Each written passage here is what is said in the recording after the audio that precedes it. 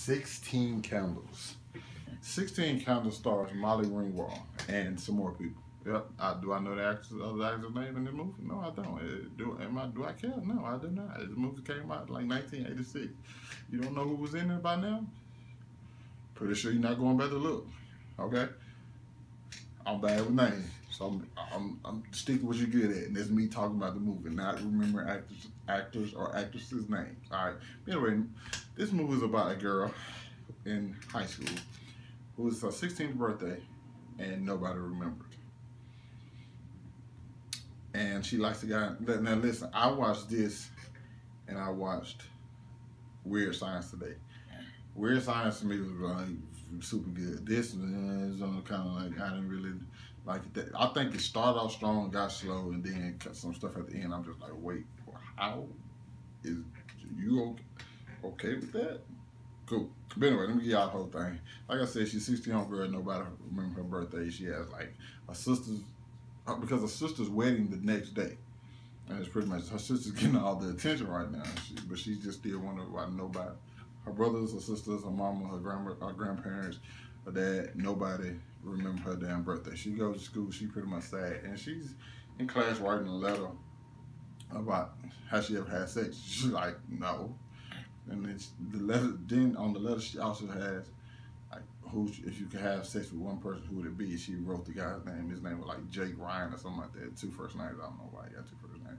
But anyway, he ends up, he's a senior in the class of sophomore. That kind of, like, why is he still taking that class? Kind of something that, you know what I'm saying, they never addressed in the story. But she was trying to pass it back, the letter back to her friend. Friend sleep, so she just dropped the paper. She never turned around to see if her friend got the paper at all. Okay. Mistake number 1, first of all. Jake's sitting at the seat behind her, next to her friend. Jake picks up the damn paper. She never sees Jake. Jake literally has to lean all the way up at his desk. I'm talking about to where the damn front of the desk damn near touching the ground just to grab the damn paper. He has to slide it back. She hears none of this. Okay? She hears none of this. Jake reads it. Jake is going out, pretty much like, I guess they're going to say, how they say, the hottest, I never use that word, the hottest girl in school. But for some reason, Jake is getting tired of her and he's getting intrigued with Samantha. I don't know what the fuck is up with Jake. And the crazy thing, Samantha's like, oh, I love when your parents all the time. Jake's parents all the time in this movie. Samantha's ready to go to his house. Not Samantha, his old lady, whoever his old lady name is, ready to go to his house. He's worried about Samantha. Jake, what in the fuck is wrong with you, man? First of all, she's 16. All right, Jake, I'm pretty sure your girl is 18, because Jake's 18, all right? What? Also, you got my boy Brian back in this. Brian, or you can call him Gary. You know what I'm saying? I've got his actor's name, Anthony Hall, or some shit like that. He was in Breakfast Club. Like I said, he was in Weird Science. He was my boy. At this point, he's my boy. And then he's the cool nerd. He's super nerdy. Like, he's a nerd, but he's the coolest amongst the nerds. You know what I'm saying? You always got that one nerd. Anything he played, I fuck with it. He think he played. I was watching it I was on Snap. He pulled up on Samantha the entire movie trying to get her number.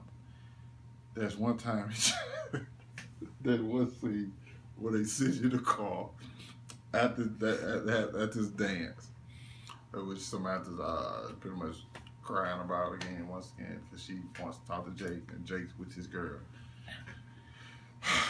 But my boy's getting on her nerves though. My boy, I think his name might be Ted. I looked up the cast and had geek number 1. I swear, I looked up the cast of this and they literally had geek number 1 for my boy's character though. But anyway, him and Samantha had a scene in a car and he's just talking to her. And my boy goes for his move. He literally lifts his leg up and tries to climb on top of her to start kissing. She turns my boy down.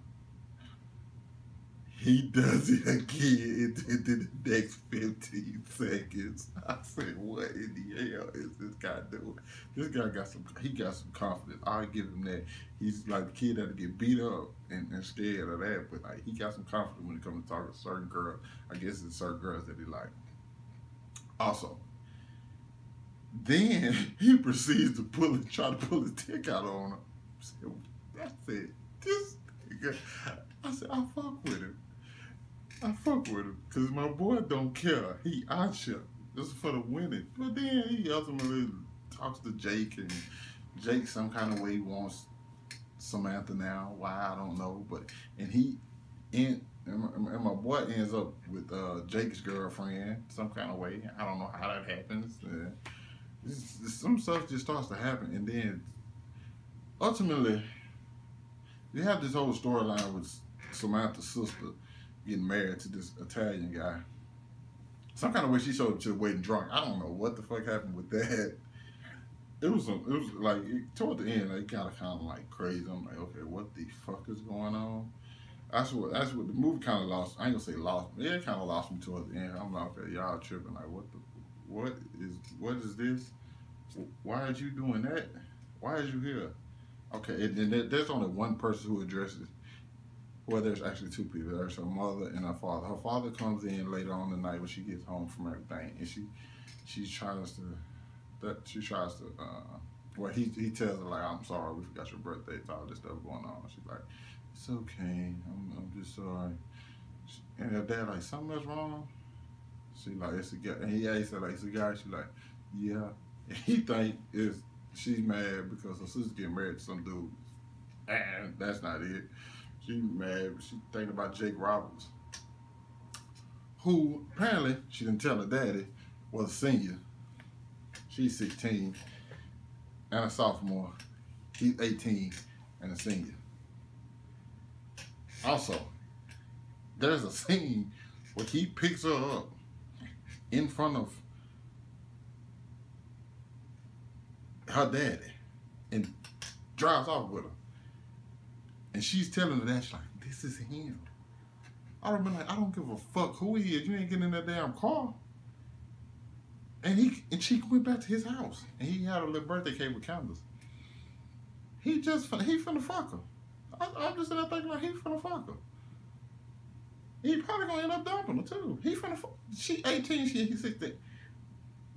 He getting tired of the same, you know what I'm saying, the same one he been having. He getting tired of his girlfriend, so he needed something new. And she wanted him bad. She already wrote the letter saying if she could fuck anybody, it would be him. Of course, she finna give up that ass. He's saying he not finna use it for that ass, but first thing he sees from her is a letter talking about she wanna fuck. So you think that boy not finna hit that ass? Ain't she the virgin? And her daddy didn't say nothing. He saw her getting in the car. Like, what is you doing? I could never see my daughter get in a car with a dude. What is you doing? I'm knocking on the car window with the pistol. Get out. What? No. What? Bruh. Like I said, man, some stuff we went ahead. It had some funny moments. But overall, I felt like what's her name cried too. Samantha whined too much about like less. Like she could have like. I mean, Brian celebrated her birthday since I was 11. Like really? Okay, I take that back. I went to Vegas for my 21st birthday, but it was me by myself. It's not like I haven't celebrated a birthday. Nobody's like did anything special for my birthday since I was 11. Bro, this girl's 16. And she's talking about my 16th birthday is all the most important. What? She's just whining a little bit too much for me, yeah. And her some stuff just didn't seem realistic. Cause first of all, Jake let my boy, I can't think of his name, use his daddy Bentley. No, take that back. Wasn't even a Bentley. It was a Rolls Royce drop top.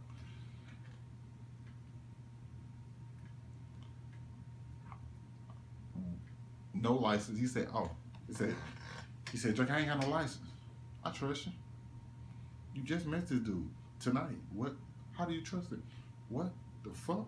Stop. I still think you should watch it because my boy funny as hell in it. All the scenes with him, funny as hell, and he plays as fuck, but he a nerd. Y'all know I fuck with nerds. Technically a nerd, but I can get away with any side. Like, I'm welcome anyway. So anyway, funny movie. Like I said, some of the stuff in it kind of threw me off. I'm like, really, what the fuck, bro? But it's still worth checking out. Hit that like button, subscribe to my channel for more movie reviews. Like I said, one of these days I'll come up with a grade scale and another title for this stuff. But for now, you have what you have. Now bye.